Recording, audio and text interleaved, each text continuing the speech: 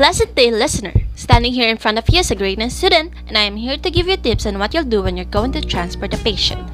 Firstly, you must consider this following criteria: the weight and height of the victim, status, environment, and of course, the special need consideration. These are the different types of transport. Let's start. Firstly, the one-man transport. It has 6 different types. So, let's start. Fireman's carry. This is the easiest way to transport light and smaller victims. Then after that is the piggyback. It is used when the victim is only conscious. Next one is the backstrap carry. It is when the victim is smaller than the first aider. Shoulder drag. It is used when the floor is smooth. Next is fireman's drag or tied hands crawl strap carry.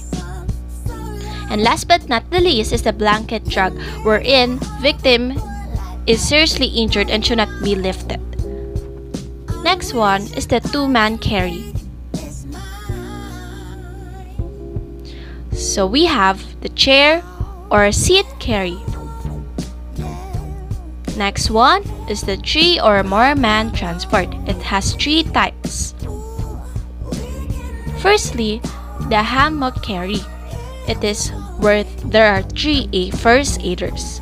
Next one is bear alongside, wherein it will stay an injured side of the victim. And last but not the least is the 6-man left carry. This is where there is a 6 first aiders. As you can see, this is the correct way of lifting a man injured. That is all. I hope that you learned something. Thank you.